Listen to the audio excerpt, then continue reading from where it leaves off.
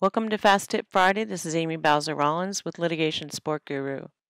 In today's tip, I'm going to show you how to create an action sequence in Adobe Acrobat Pro that will sort of do a batch processing of PDF files in a folder. And this particular action sequence is going to delete the first page of every PDF file and then resave it. So in this example, I have 5 files here, and each file has this cover page, and then 3 pages after that. So in this case, we want to delete this cover page from every PDF file. So if I close this and open a different one, so they each have this page as the first page, and we've decided that we want to delete that first page.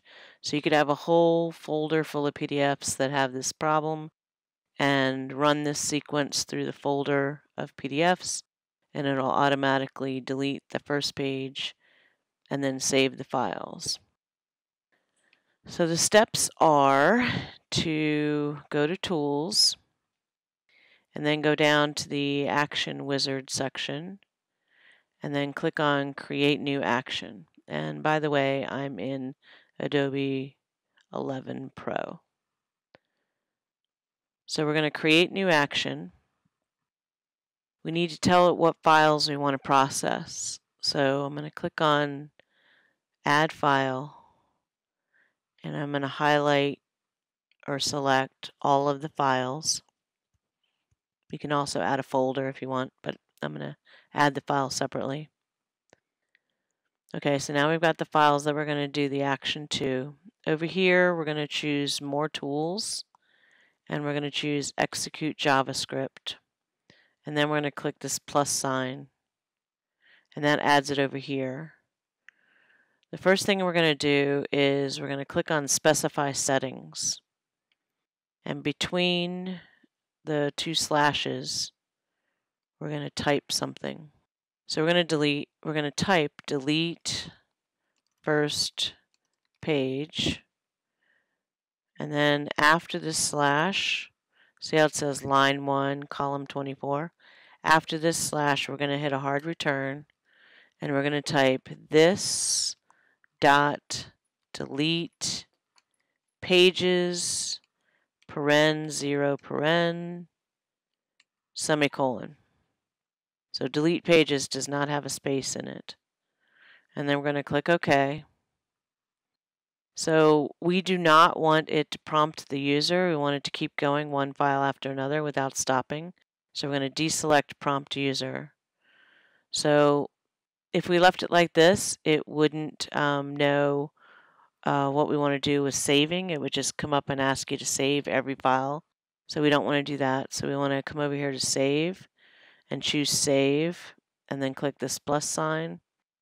And then, so now it's going to execute, which is to delete the first page, and then it's going to save the file. And if you specify settings, you could, if you wanted to, you could add a suffix. So you could add to original files here and add a suffix so that you know every file that was affected. But if you do what I teach, which is make a copy of everything before you start something like this. So I have a clean copy of it elsewhere that a pristine copy that I can always get back to. So this is my working copy. So I'm just going to overwrite the files. So I'm going to click OK there. Then I'm going to click Save, and I'm going to give the action a name. And then I'm going to click Save. And now in our list of actions, we have this action called Delete First Page. So now I'm going to select that action. We can see that it's automatically pointing to the files that we told it to. And then we have the Start button. And then we can see down here that it's going to execute JavaScript and save the files. So you click Start, and you can see it's executing, saving, executing, saving. So then we can close the action when it's done. And then I'm going to close this last file that's open.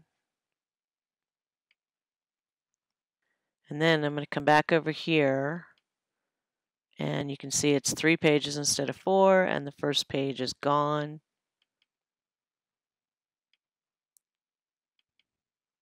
Just going to open 3 of them so you can see what it's doing. Okay. So actually I need to open Adobe again.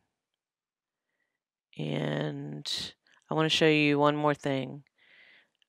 Once that action exists, you can go to Manage Actions, and you can, if you want to edit it, you can right-click and edit it, but you can also edit it here. You can rename it.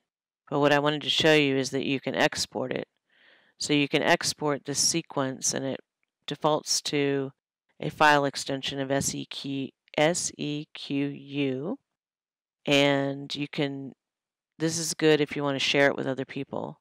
So I've exported it and provided it to you as a download so that you could come here to import and import the SEQU, that's hard to say, file. So I wanted to show you how to create it, but I also wanted to just give you a copy of the sequence.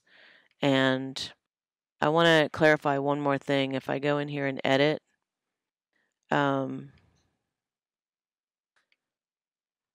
we typed this Greek gobbledygook, this 0 is in Acrobat, the first page is 0 instead of 1.